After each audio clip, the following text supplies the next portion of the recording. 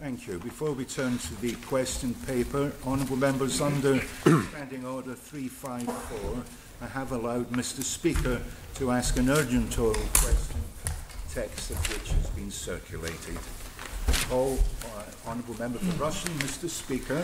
Good morning, Dr. I wish to ask the Minister for Education, Sport and Culture whether it is his intention under the Education Institutions Directions 2020 to issue every pupil attending school on the 17th of June with a legal notice to observe and abide by Public Health Directorate Guidance, what the implications are of breaching the directions, particularly for those under the age of criminal responsibility, what other means were considered of complying with public health guidance, and whether he considers this a proportionate response. And just before I call on the Minister, honourable members, you may remove jackets if you wish. Call on the honourable member for Ramsey, Dr Allinson, to reply.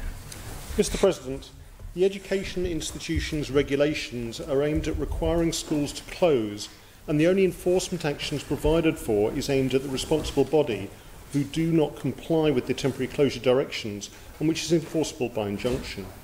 It is not the intention of the Department of Education, Sport and Culture to personally issue a legal notice to observe and abide by Public Health Directorate, Cabinet Office or Department of Health and Social Care guidance. The information is, however, published online and will change depending upon the circumstances that the island faces.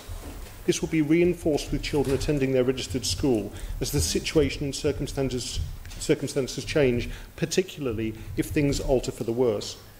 In particular, Direction 5.1 refers to taking reasonable steps to observe and abide by such guidance in relation to social distancing or self-isolation while attending their registered school. Currently, the guidance is that there will be no social distancing or need to self-isolate, as there are no active cases of coronavirus on the island, and therefore it is not a current issue and is not going to result in any sanctions. If the situation alters, as per Public Health Directorate, Cabinet Office or Department of Health and Social Care guidance, then it may be necessary to consider social distancing measures, whether 1 metre, 2 metre or whatever is deemed appropriate at the time, as well as considering the age and capability of the young person concerned. These changes will be incorporated into the school rules. The ultimate sanction, if there was a risk to others in the school setting, would be for the pupil to be suspended for failing to follow school rules, for which there is an appeals process to the school's governing body if it is deemed by the parent that such action is inappropriate. The approach being taken was intended to reinforce the seriousness which the department takes in regard to the safety in our schools and protecting the health of all pupils, our teachers and all other valuable staff who work in the education system. Thank you, Mr President. Supplementary question, Mr Speaker. Thank you. The Minister will appreciate that directions are a legal instrument in law rather than just school rules, and 5.2 of the directions do say that the head teacher or their delegate shall issue directions to all attendees at the school in order to observe and abide by public health guidance. Does the Minister not believe that that is somewhat overkill when we are dealing here with children, and were there not sufficient powers under the instrument of government or the school rules to actually enforce this particular outcome? Minister to reply. Thank you, Mr President. Paragraph 5.2 does refer to the issuance of directions, but it is simply intended to mean that the specified individual or body will make it known that complying with the public health guidance is a requirement. A direction may contain such other requirements for reasonable steps or provisions as the department thinks fit, such as the requirement in paragraph 5.2 for a head teacher to tell attendees to comply with the public health guidance, but a sanction is not provided for in the education institutions regulations or the directions made under them. In relation to an attendee who fails to do so, depending on the way in which the attendee fails to comply with public health guidance, such a person may, however, be in breach of other emergency regulations, and presumably the school would rely upon other powers to discipline the pupil or require a visitor to leave the premises.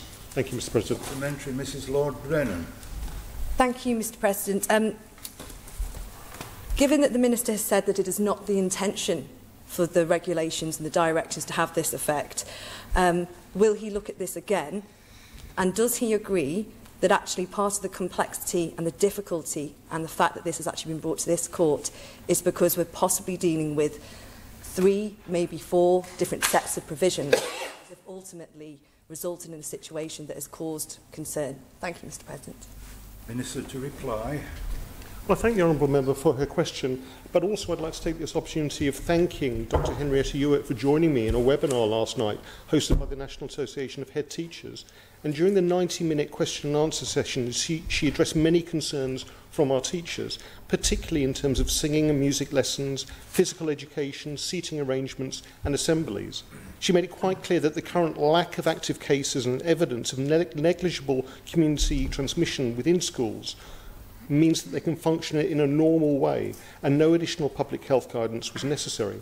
The regulations that were laid before this Honourable Court obviously related to things last week and the situation has changed quite dramatically. However, what they do give is the ability for schools to deal with any worsening of the health situation on our island. But as we move out of the state of emergency, hopefully these can then be removed. Thank you. Now, I don't want a wide-ranging debate on this matter. Mr Speaker, do you have a final supplementary? Thank you. I'm just concerned that I don't think, and the Minister hasn't given me any reason to believe that other avenues were considered to deal with the particular problem, whether it be through the instrument of government or school rules. And the lack of a sanction in this does seem to underline that. Could this not be dealt with another way, Minister? Minister to reply.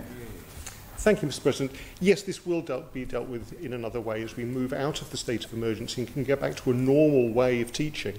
And one of the really good things that has come out this week is the fact that children can return to school this week and next week to a normal classroom without some of the restrictions that were initially anticipated when this direction was laid before the court.